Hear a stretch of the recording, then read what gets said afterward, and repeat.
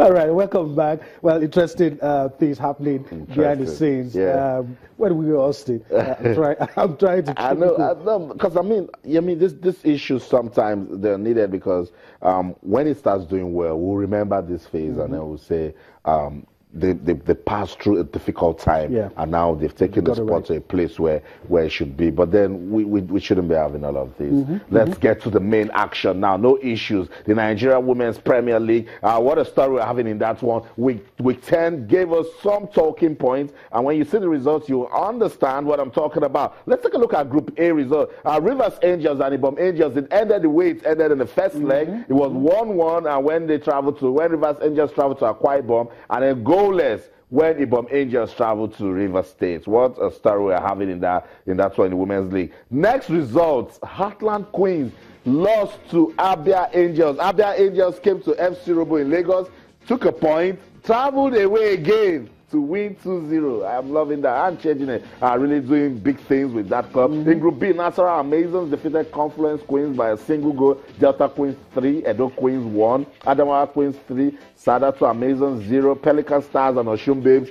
played goalless. And today, just that game should have been concluded. We'll find out what the result is and then give it to you because rainfall stopped the match between Bayelsa Queens and FC Robo yesterday. The game was supposed to be played 9 this morning. Should still be on. We'll get the results and bring it up. Immediately that happens, we'll let you know. Where do we go from? Let's talk about Manny Pacquiao. Yeah, that's where we should be going right now. Manny Pacquiao has back calls from people in the Philippines that look, the WBO should review this bout. It's controversial loss to Australia's Jeff Horn.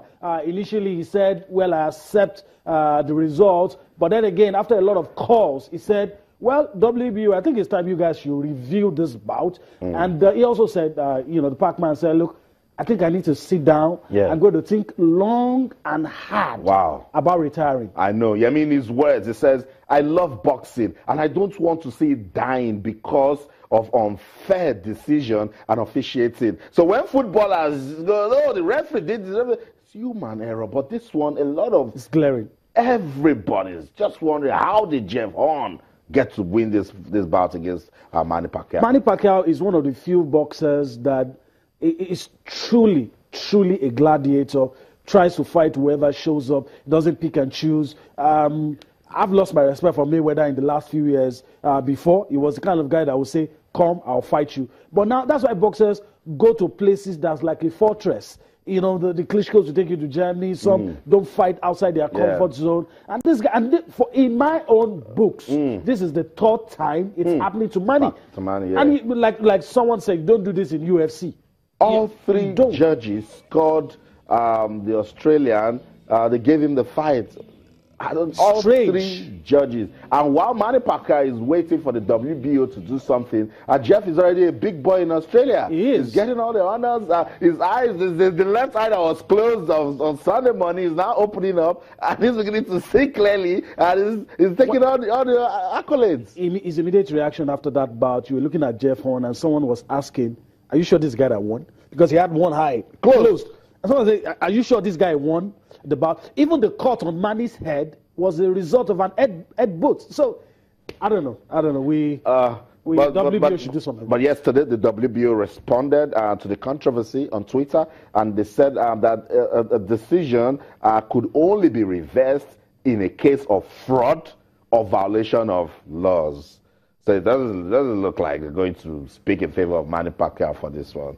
So sadly, that's what it is with boxing. Officiating all right. will continue to give us majorities. Yeah, also we need to go, but maybe we should just try and see if we can do the paper, just see the headlines and just read through them quickly if we can. We have 3 papers for review this morning. I guess we won't be able to do that. That's how we have to wrap up the show this morning. Thanks for watching. We always enjoy knowing that you're right there enjoying what we're doing on the show. We'll do this again tomorrow. I'm Yemi Adbaya. And special thanks to all of you that sent us messages on our social media platforms. We'll make our time to read them tonight. That means you must join us tonight, 9 p.m. for sports tonight. That's the show on behalf of the team. I'm Austin Okonakman. In everything you do, remember to keep talking sports. Bye for now.